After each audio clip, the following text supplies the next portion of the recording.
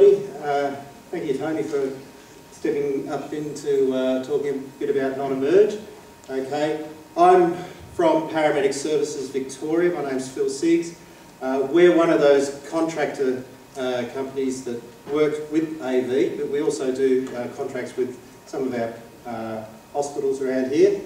Now, me personally, I come from a military background. I was actually a medic in the Royal Australian Army before I left and became a non-emergency ambulance attendant. Now, the transition for me into non-emerge was quite a big one, okay? Obviously not as much yelling, not so many guns, but honestly, I can tell you now, it's been a very satisfying job for me, okay? I feel very satisfied. I come home, I'm no stress, okay? I feel like I'm helping people. Now, along with that, you also feel very appreciated, okay? Most people do appreciate you in the non-emerge and also in the emerge field. Now, what is the non-emerge field? Okay. What do? We work under guidelines. They're set out by the Department of Human Services. Okay. So you've got to differentiate what is an emerge patient and what is non-emerge. Okay. And these come through our protocols. So the protocols for an emerge patient, that's usually something involving trauma, maybe chest pain, things like respiratory distress, okay, but the non-emerge patients, they usually fall within our protocols. So the guidelines, their blood pressure has to be, say, over 100 diastolic. Their rest rate has to be below 30. There are circumstances under which we can transport those patients, and we usually work with a clinician with AV to see what we can do. Now, if you see there, we've got three categories: low, medium, and high acuities.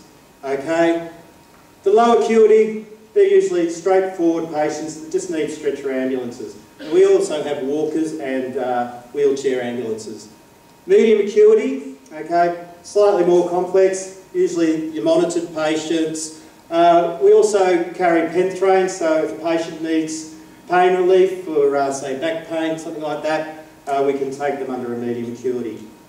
High acuity, we don't do quite as many high acuities. They usually involve having a doctor or a nurse on board, but some of the non-emerge areas do have those high acuity cars. Okay, now this is probably what you want to know. What are the roles that you have in non-emergency? Okay, so this is prevalent to you guys as students. The first one there, PTO, that's a patient transport officer. Okay, basically it's a Cert 3 qualification.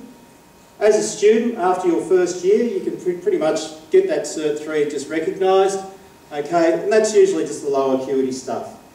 But the ambulance attendant, that's the next level up. That's the diploma level. As a second year student, or at the end of your second year, you can qualify as an ambulance attendant. We like to see that you've had 400 hours, and that's clinical hours, and that can be included in your placement hours. So if you can have evidence that you've had 400 hours worth of placement and your second year, some of the providers will employ you as an ambulance attendant. Okay, the other roles that we have, okay, ambulance officers. Some of the non-emerge providers have ambulance officers, Div 1 RNs, prick care nurses, okay, even doctors. You can also become a clinical instructor within the non-emerge field. Okay, I'm a clinical instructor at PSV, and that's just helping people getting, at the end of their diploma, getting up to that ATA qualification. Now, the providers. PSV, Paramedic Services Victoria, we're only one provider, there's plenty around Victoria, metropolitan, regional, okay. As I said, they do work a lot with hospitals under their contracts, and we do work with AV, okay. We get clinician work. As long as it's deemed within our protocols, we can pretty much take those patients.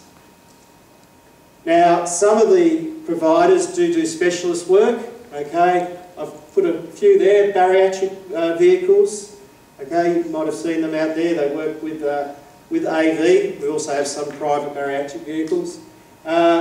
We also, some of the companies provide services for the horse racing. So if you ever go to the races, you see an ambulance chasing the horses around. Okay, that's one of the private paramedics, one of the private non-emerge services. Okay, firstly, other things I've seen when I was in the army at Puckapunyal, we didn't have enough medics to go out with the tanks and the artillery. We actually used to outsource to a non-emerge company. So they used to come out bush and sleep out field, eat ration packs. Okay, one thing about them though, they got paid a lot more than what the army guys got. So they had a pretty good gig. Now another very satisfying job that I did whilst at PSV, if you recall the young lady Claire Oliver, now she died a few years ago as a result of melanoma caused by the tanning salons. Okay, now just before she passed away, she had a birthday party at Luna Park. It was my privilege to transport her from Peter Mac, escort her all day at Luna Park. Okay, I stayed with her and then transported her back to Peter Mac. Now that was a very satisfying job for me and the person I was working with that day. So there's a lot of good stories in non-emerge. Okay, and it can be very satisfying. Now, finally, there's a website there. Okay. This will show you the different protocols, the different setups for non-emerge. They also show you the different providers, okay? And if you have any questions about non-emerge, I'll be sticking around afterwards, and feel free to ask me about that, okay? So thanks very much for having me. Have a good night.